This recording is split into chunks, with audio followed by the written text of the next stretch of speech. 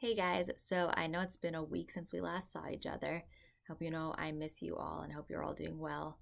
I know a lot of you reached out about book suggestions and other enrichment activities, so if you haven't already been to the enrichment page on our Learning Community website, you definitely should.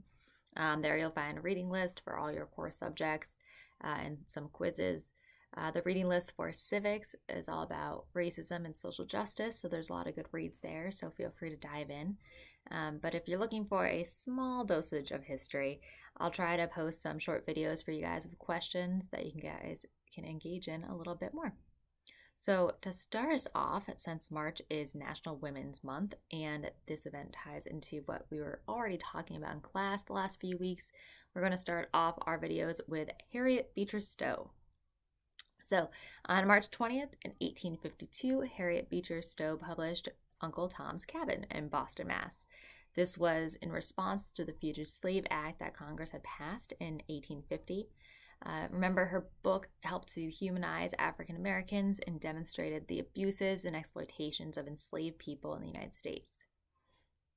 So while Uncle Tom's Cabin was used to support the abolitionist cause in an effort to end slavery, her work was pivotal in persuading people to support abolishing this institution that had come to dominate the Southern economy.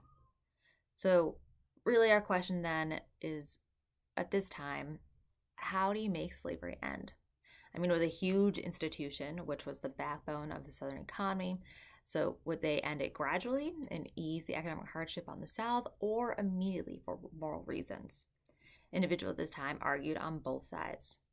A secondary question that followed was how to make this movement actually happen. So was it to do it peacefully through conversations and publications like Stowe's, or violently like our good friend John Brown? Now, these issues that began at this time, really about how to conduct a protest and make change, is still something we deal with in our lives today in the US. Thinking back to movements like the Civil Rights Movement and Black Lives Matter. Now, if you want to dive a little deeper into the abolitionist movement and see how it connects to more current movements like Black Lives Matter, check out the video I posted below. After you finish watching the video, if you want to engage a bit more in this material, try to complete the challenges on the Google Doc I attached below. And as always, I would love to hear your thoughts, opinions, suggestions, or questions.